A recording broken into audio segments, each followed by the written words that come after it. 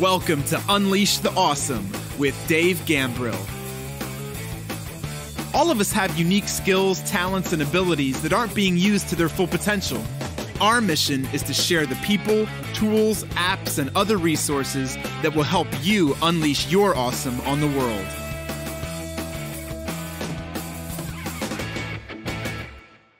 Yo, what's up? It's Dave. Welcome to another episode of Unleash the Awesome. Today, let's talk about how you can put a lid on the noise so you can hear the signal more clearly. What the heck do I mean by that? Well, in engineering, sound engineering, there's this thing called signal to noise ratio. And basically what that says is how strong is the actual information, is the signal that you want to receive, how is it coming through, and then how much noise is there. So is it easy to hear the actual signal, or is there too much noise or artifact or static or whatever else? Signal to noise ratio. That's just a really basic way to explain that idea or concept. Signal to noise ratio. And so I wonder about that as it relates to how you and I take in information. So we are in a situation where we are drowning in information, but we are starving for wisdom and knowledge, right? There's so much stuff coming at us every day. Pings and dings and whistles and bells on our phone. And we're listening to so many podcasts, maybe listening to books, listening to Howard Stern, watching political coverage on TV for hours on end, like just so much stuff, binge watching stuff on Netflix, so many inputs. And my question to you today is, or for all of us, right? I revisit this a lot myself. How much of that is noise in your life? And how much of that is signal? Is that meaningful information, meaningful content, stuff that you can do things with in your life to be more productive, efficient, effective, to grow your business, whatever? How much is signal and how much is noise? If you're like most people, there's a hell of a lot of noise. And so I want to talk about how you can put the lid on the noise and some tactical and practical things you could do for that. So first of all, LID is a acronym for Low Information Diet. Borrowed that from Tim Ferriss in his book, The 4-Hour Workweek. But really, there's so many things going on right now, especially in the United States here. It's towards the end of August 2020, and we've got a pandemic. We have an election cycle, presidential election cycle. Like, there's so many things going on. And you could get lost in watching TV all day, watching news all day. And I'm not saying, don't misunderstand me, I'm not saying these things are not important. But what I am asking is, how much do you need to watch? How much coverage do you need to see before you can form your own idea or own opinion? And I would argue, actually, that the more you watch and the more you consume, especially the news, the more uneducated you actually are. I know that sounds crazy, but there's so many people spouting opinions and false information and whatever that it seems like the more you consume, the probably less educated you are about these things. So what Tim Ferriss talks about in his book, The 4-Hour Workweek, which you should read if you haven't already. It's a wonderful book. I think it is still on the bestseller list, and it came out in like 2007, something like that.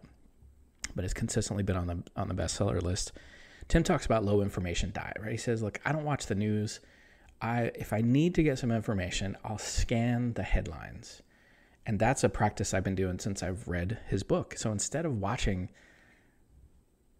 the evening news or CNN or Fox or whatever, like I don't watch any of those things. If I need the information, what I do is I'll just scan headlines from multiple sources. Some that lean left politically, some that lean right politically, some that are down the middle, some that I don't even know.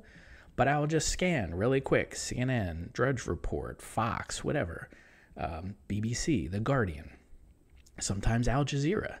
Right? I'll look at all these things and I'll go, okay, and I'll scan them for the same story. I'll scan the headlines and go, okay, interesting. I used to be able to do this in the gym that I would work out in, when you could work out in gyms, because they would have the news on multiple channels from multiple feeds, and you could see them how they covered the same story differently.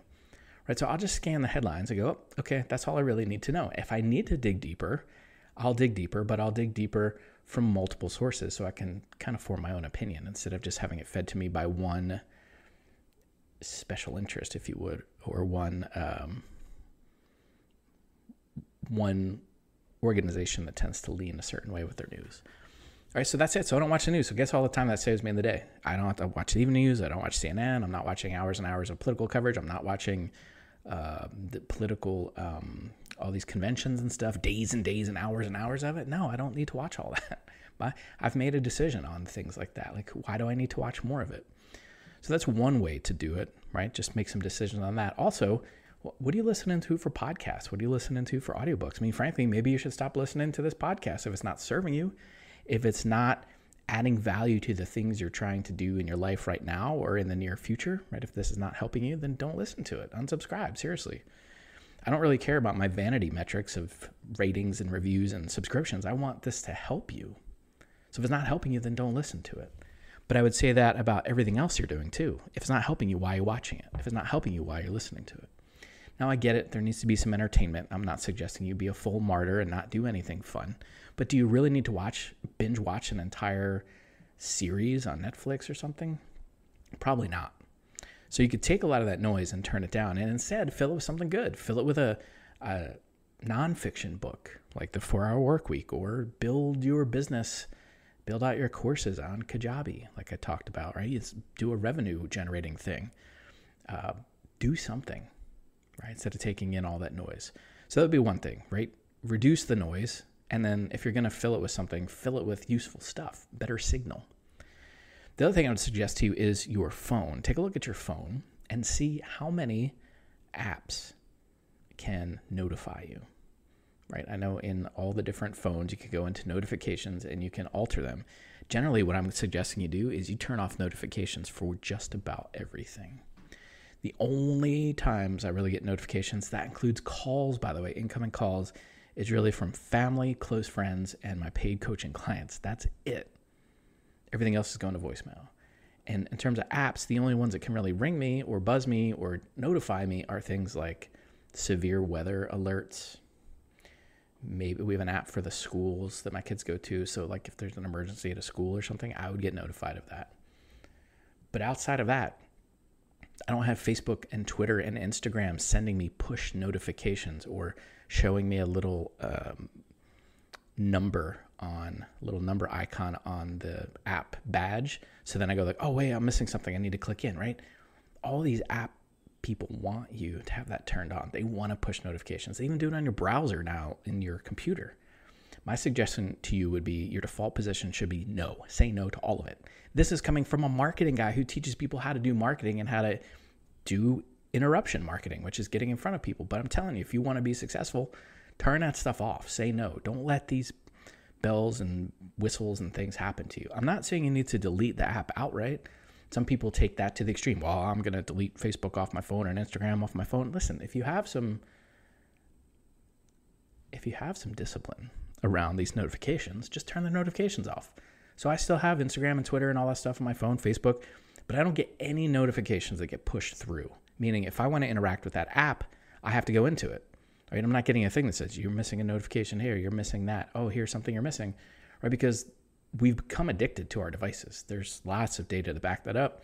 The dopamine addiction of the dopamine hits we get of like, oh, here's something, I need to respond to something. Somebody liked my thing, somebody commented, I need to go in. Right? A lot of that stuff is noise. Almost all of it is noise. Even if you're running your business on Facebook or online like I do, right? I do a lot of my stuff online. Still, 80 to 95% of those inputs and bells and whistles and notifications are garbage. It's noise. I'm sure you've heard GIGO before, right? Garbage in, garbage out. If you're putting bad stuff into your head all day, that's all that can come out of your head. And out of your mouth is dumb, bad stuff, a lot of noise. So reduce it. Turn the notifications down. Turn them off. You don't need to put your phone on Do Not Disturb. I mean, you can. Or put it on airplane mode if you want. You can. Just reduce the notifications. Then what happens is when you do these things I've mentioned in this podcast episode, the noise goes way down. So then you can spend your time, your waking hours, parsing and filtering through the signal, the good stuff. What do you need to see? What should be happening? What is going on? What do I need to run my business? What do I need to run my life? What do I need to be a better dad, a parent, a spouse, whatever, partner? What do I need to help my kids get through school right now in these strange situations we find ourselves in the world? right? Those are things I need to see. Those are things I want to see. In your email, you could do filters and folders. So you don't get all the ads and stuff from different companies. Instead of having them show in your inbox, set up a filter called shopping and have all those things get filtered into a folder so they don't show up in your inbox. Less noise, more signal. All right, put a lid on the noise so you can hear the signal. Like these three things alone, right? Doing an audit of what you're watching and listening to, turning off the notifications on your phone, at least 90% of the apps, right? The ones that don't really matter.